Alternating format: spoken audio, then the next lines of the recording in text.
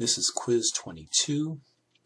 Problem number 1, you're supposed to sketch the graph of the cosine on the interval from minus 3 pi over 2 to 3 pi over 2, and then find all absolute and local maxes and mins from that graph. So no calculus in this, just knowing what maxes and mins are. So we need the graph of the cosine. And the graph of the cosine starts up here at 0, because the cosine of 0 is 1. And then it decreases down to 0 when we get to pi over 2. So this point is pi over 2. And then cosine of pi is negative 1. And we're supposed to go from more than pi to 3 pi over 2. So this is 1 pi over 2, 2 pi over 2, 3 pi over 2 takes us back to 0. So this is from 0 to pi over 2. This point would be pi, and this point would be 3 pi over 2. And then the graph is symmetric on the opposite side of the y-axis. And of course, it's going to look like this, but this is minus pi over 2, minus pi, and minus 3 pi over 2. So that's as far as we need to go with the graph of the cosine. And of course, this point is positive 1 up here, and this point down here would be a negative 1. All right, so we need to figure out what are absolute and local maxes and mins.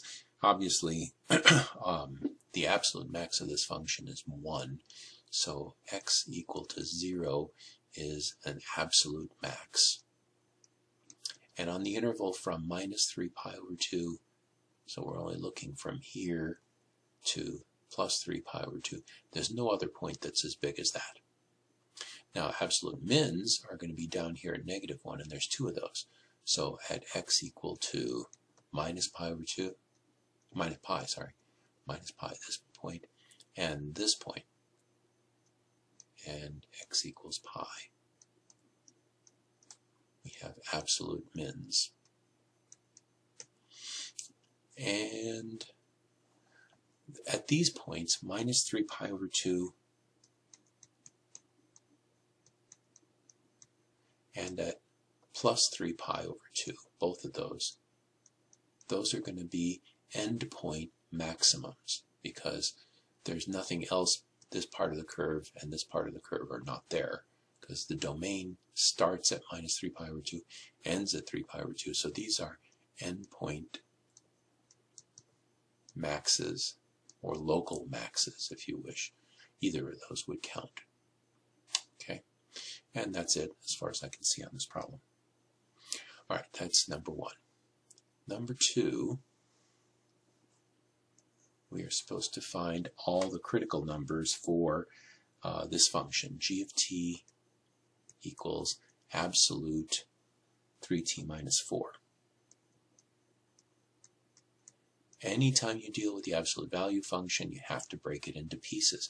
So you have to ask yourself, when is this thing positive and where is this thing negative? Because when that thing, that is 3t minus 4, is positive, then you can erase the absolute value signs. When it's negative, you have to stick a minus in front. So when is 3t minus 4 positive, or greater than or equal to 0? Well, that would be when 3t is greater than or equal to 4, or t greater than or equal to 4/3. So that's the break point. So this thing is equal to 3t minus 4 if t is anything bigger than or equal to 4/3. Because if t is bigger than 4/3 or equal to 4/3, then 3t minus 4 will be a positive number. Just think about plugging in a t that's bigger than that, and your answer will be positive. So the absolute value of a positive is just that number, so you don't need the absolute value signs. On the other hand, if t is anything less than 4/3, then the absolute value of 3t minus 4 will be the absolute value of a negative quantity. Absolute value makes it negative by sticking a minus in front of the whole thing. So it's minus 3t minus 4.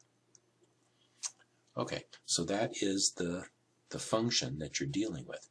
And now you can just take the derivative by taking the derivative of each of these pieces. So the derivative g prime of x, oops, this is g prime of t, isn't it? So g prime of t would be the derivative in pieces. And so if you're looking at the piece that's bigger than or equal to 4/3, you would get an answer of 3 for the derivative, because that's the slope of the line, which will be the slope of the tangent line. And on the other end, it's going to be -3.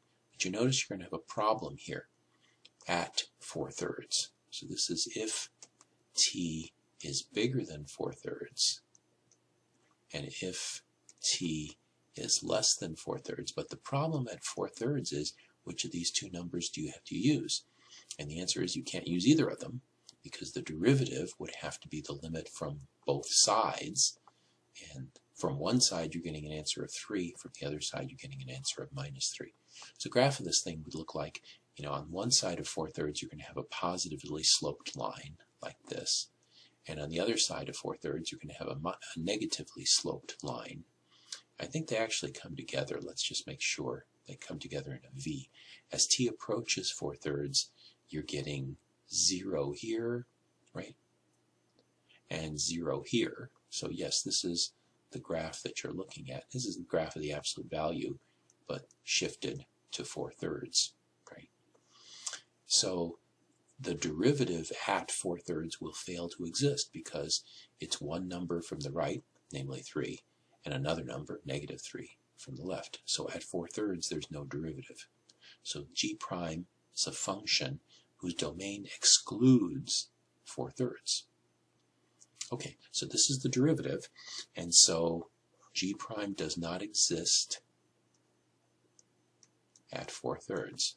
Does not exist. So this is a critical number. 4/3 turns into a critical number for this function.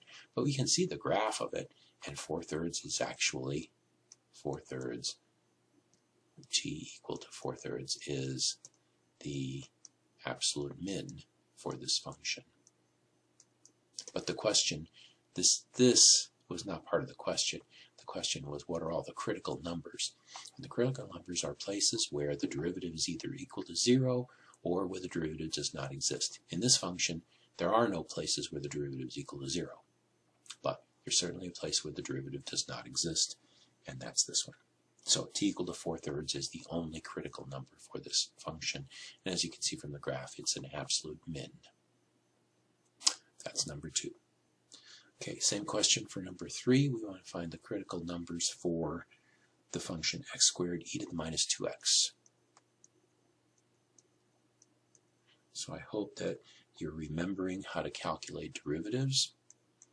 This is a product, so you're going to have to use the product rule to calculate f prime. So we go first times the derivative of the second. Derivative of e to any power is e to that power again, exponential function, except the chain rule says you got to multiply by the derivative of what's up there. Derivative of that is -2. So that's first times derivative of the second, plus the second, which is e to the -2x, times the derivative of the first. The derivative of x squared is 2x. So this is the derivative, and the critical numbers are the places where the derivative either is equal to 0 or fails to exist. Here, obviously, the derivative will exist everywhere. So where is this thing going to be equal to 0? So we set it equal to 0 and solve that equation. Solving an equation usually involves factoring. Factor whenever you can. So factor as much as you possibly can. Looks like I can get e to the -2x to come out. I can also factor out one factor of x, and I can factor out a 2. So let's take everything out, whatever we can. So what's left is we're going to have 1x left. We're going to have a minus from here. And then what's left here, we took the e to the -2x out. We took the x out. We took the 2 out. So all that's left is 1. Okay? And this thing has to be equal to 0. Well, how can this be equal to 0? It's a product, so the only way a product can be equal to 0 is if one of the factors can be 0. So obviously that means either x has to be equal to 0 from here, or x has to be equal to 1 from here. And really, if you think about the exponential function, e to any power is never equal to 0. So there's no way to make this equal to 0. So there are actually just 2 critical numbers for this function, x equals 0 and x equal to 1. Okay, last problem. We were supposed to find the absolute max and absolute min of the function x minus log x. So f of x equals x minus log x on the interval from 1/2 to 2. Okay, well, the log is nasty at 0, but this interval stays away from 0. So this is a perfectly continuous differentiable function on that interval. And we know that every continuous function on a closed bounded interval must have an absolute max and an absolute min, so we should be able to do this. And in the problem we were to assume that the log of 2 is 0.69 and the log of 1/2 is minus 0.69.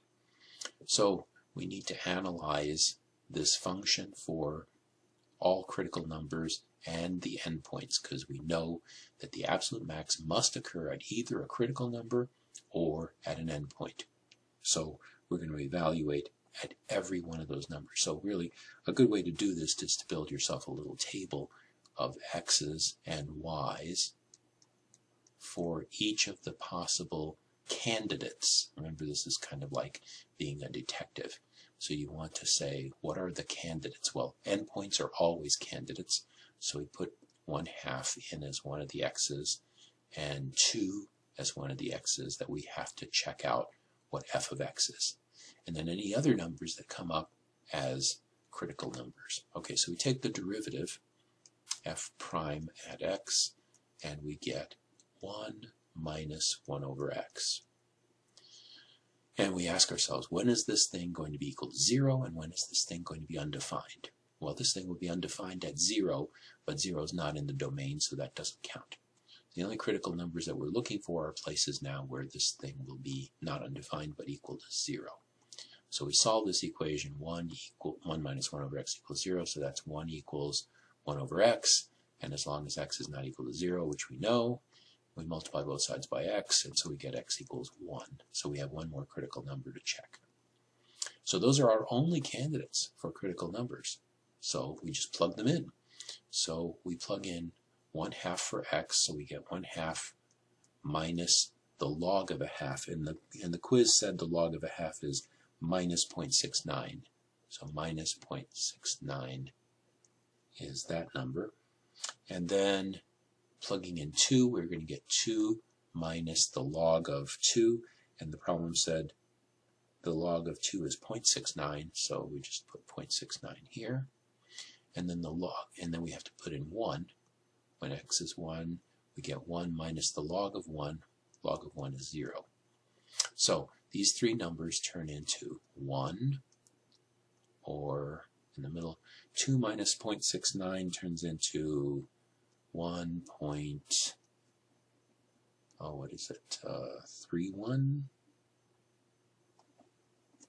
I guess that's right, 1.31. And this would be 0.5 minus minus, so that's plus 0.69. So that's going to be 1.19. So obviously this guy is the winner as being the biggest, so 2 is the absolute max, x equals 2, and x equal to 1 would be the absolute min.